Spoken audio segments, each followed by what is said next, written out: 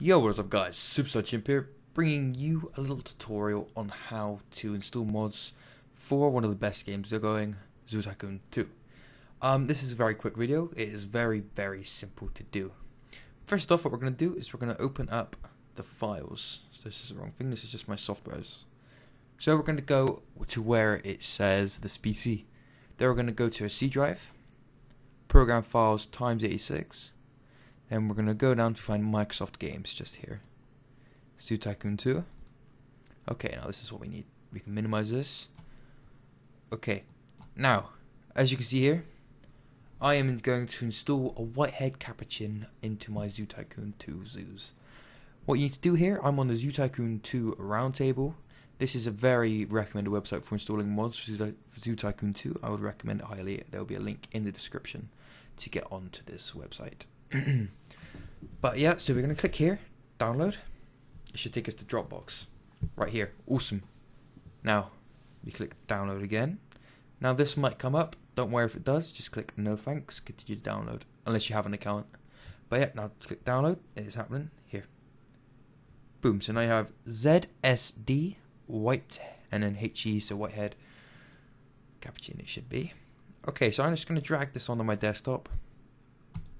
It's got one because I downloaded it a minute ago just to make sure it was working.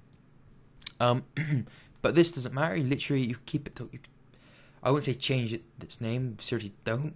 I don't know if that affects it because I haven't ever done that. But now we can get our Zoo Tycoon 2 folder back open and just drag and drop.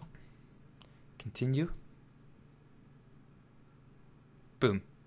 That is now installed into the game. It is that simple. You do have any mod. I've done it with fence packs, as you can see. I've even got terror birds in here. Jurassic Park, tree packs. Literally just drag and drop here. Don't need to go into DLC, you don't need to go into launcher, nothing. Just go straight to this PC, OSC, so C drive, program files times 86, Microsoft games, Zoo Tycoon 2, and then drag and drop. It's that simple. Honestly, guys, in my opinion, it is the easiest game to mod.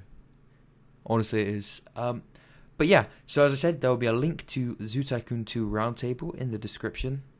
There are many mods on that game. Like, the only thing is hacks. Hacks are a little bit different, but that you have to get like the instructions from the actual hack designer. Like, they normally put it in the description of the hack itself. But when you're just adding in animals or fence packs, sceneries, that kind of things, just drag and drop into the Zoo Tycoon 2 folder file. But yeah, thank you very much for watching. I hope you have enjoyed this. I need to figure out how to finish this this videoing software. But yeah, guys, I hope you've enjoyed this. But thank you very much. And goodbye.